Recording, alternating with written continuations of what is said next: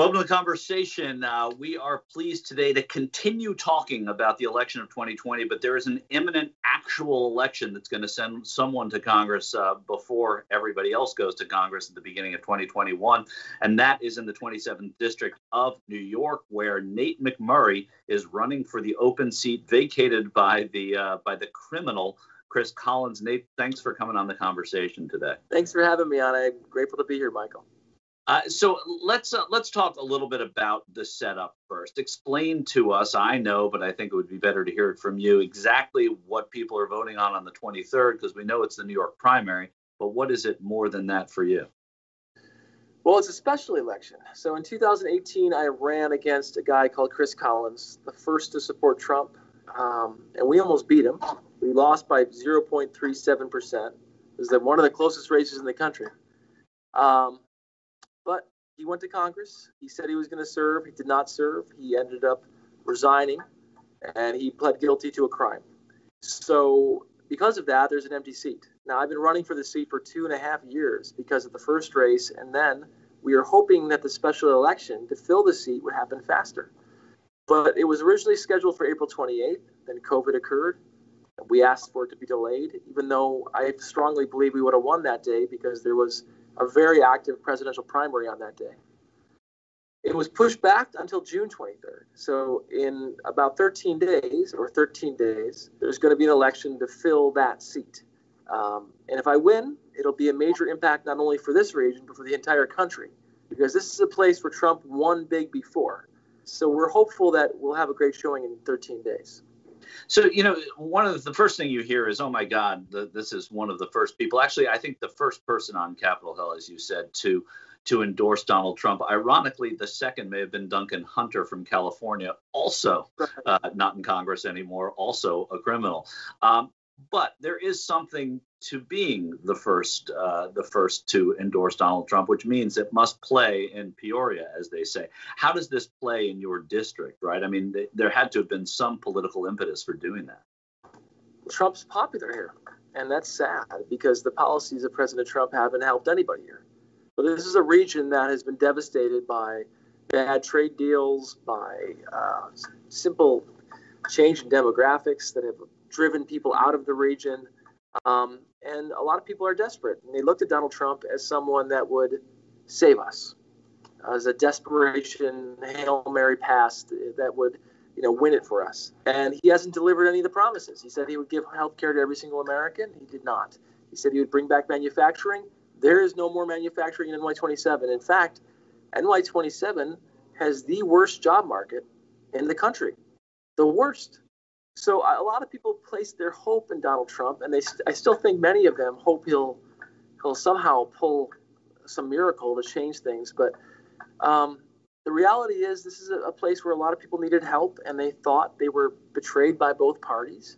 And an outsider like Donald Trump would be someone that would help them. What does Nate McMurray say to a Trump voter, someone who you see at an event who says, you know what, Nate, I voted for Donald Trump. I voted for Chris Collins. I didn't like Hillary Clinton, and I don't like the Democrats. I don't like Nancy Pelosi. Convince me to vote for you this time because one's in jail and the other one hasn't done a good job.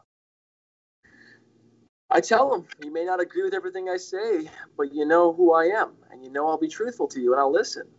And I hope that my sincerity pulls them over. And the last year, we had the biggest partisan swing for a first-time candidate, state or federal, in the country, in a place where Donald Trump won by 24 points. And we had no support from the outside, no national money coming in.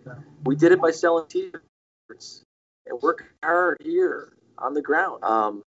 And we did it alone. So I hope that positive energy carries over into 2020. But I tell them, I know why you believed in Donald Trump. I get it. He's a great salesman. The pitch worked. But eventually, you got to get the product. And there hasn't been a product. There hasn't been any results. We don't have health care. There isn't lower drug prices. Now, remember, I live right here. I live in an island between the United States and Canada. It's a big, huge island the size of Manhattan, covered with trees. And I think about it every day. If you look across that island, I can look 2 miles away and I can look at a place where everybody has health care. And people in my region go there to buy drugs. And I say, look, if they're doing it there, why can't we do it here? And I tell them Donald Trump made promises he hasn't fulfilled. If they'll send a guy like me to Congress, I will try to fulfill those promises. Yeah, and that's a really good argument and good political persuasion, which it sounds like you did a lot of in 2018, and you're going to try and do a bit more of now. Talk to me about how what's going on in the country as a whole right now. The pandemic, sure. You have a governor whose approval has gone sky high at times, even from people who are not given to loving him, whether it be Republicans or Democrats who have problems with him on other scores. But now he might be somebody politically who is an advantage to Democrats running in that state. And then, of course, you had what happened in Minneapolis that spread to Buffalo, as we saw, and got the president's attention. And Buffalo, nearby your district. Tell me a little bit about how both of those are playing and everything that we just talked about. Well, I'll be honest, COVID has been very difficult for us, from the fact that their election date changed to the fact that we have not been able to have our rallies. I mean, one of the things that drove us hard in 2018 was the numbers of people we came to live events. We had hundreds of people in rural New York for a Democrat, waving flags and being excited. I mean, I was really into retail politics. We did parade after parade after parade. I did a lot of things that traditional politicians nowadays tell you don't work. Well, we did all that stuff, and it worked, and I'm proud of it. And unfortunately, because of COVID, that's been very difficult. We had to close all of our offices. We gave a lot of our computers away to kids who needed help, needed to have something to use to stay in school. But what we're going to do regarding the issues regarding Black Lives Matter is it's been amazing in some regards and disappointing in others. I think our region is terribly embarrassed right now by what happened in Buffalo. I have openly called out our elected officials and say this is wrong. We clearly have a problem when dozens and dozens of police officers gather and applaud somebody who knocked down a 75-year-old man. It's shocking. And the fact that the man I'm running against, I had a debate last night, and I was fierce with him because he wouldn't deny, or he basically agreed live with the tweet that Trump sent out saying the man was a protest actor or a crisis actor, and it was some kind of fake, staged attack. He agreed with that conspiracy theory live.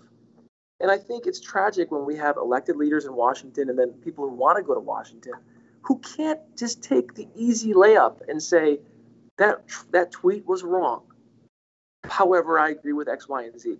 They're not even willing to challenge something that is so patently or obviously wrong as that conspiracy-laden tweet that Trump sent out. But let me give your listeners and the people watching some hope. Again, we live in a place where Trump won by 24 points. Because we can't do the large rallies, we've been doing these road rallies where we line up cars, we drive across the district. On Saturday, I saw young people in these small towns across NY27, places like Hamburg and Orchard Park and Mount Morris, gathered by the hundreds, protesting peacefully, kneeling and praying and carrying Black Lives Matter signs. Young people, young kids. And I saw these kids in Wales holding big homemade signs. They must have saw our route and knew where we were going to be. That said, Nate McMurray for Congress, Black Lives Matter. And I was humbled that someone who has lived with a certain degree of privilege was associated with such a noble cause. But also, it gave me hope that these young people will make our country a better place. And that Western New York, a place where we see open and hostile racism recently, will be a place where my children and the families of Western New York can all feel safe and secure. And that's something I'm going to fight for. And you're also going to fight for Medicare for all. Is that right? Is that something that's on your agenda? Yes, and it drives me crazy when moderate Democrats won't even say it. I mean, I'm in a district where it kills me, where supposedly it's supposed to kill me to say it, and I lost by only 0.37%. Now, look, I tell people, you can call it whatever you want, but the principle is every single American needs to have health care, and that every other developed country has figured it out, whether through a single payer system like we have in Canada or whether through a completely socialized system like the UK, I say all the time, America is not the rule, it's the exception. Nobody else, Germany, Japan, they've all figured out some way to cover everybody. Now, I believe Medicare for all is the best solution. And that's what I've advocated for. I think what you feel here, where people have so little, is they're afraid that they're going to lose their Medicare if we expand it. But I tell them that's absolutely not the case. We're going to make sure we cover every single American.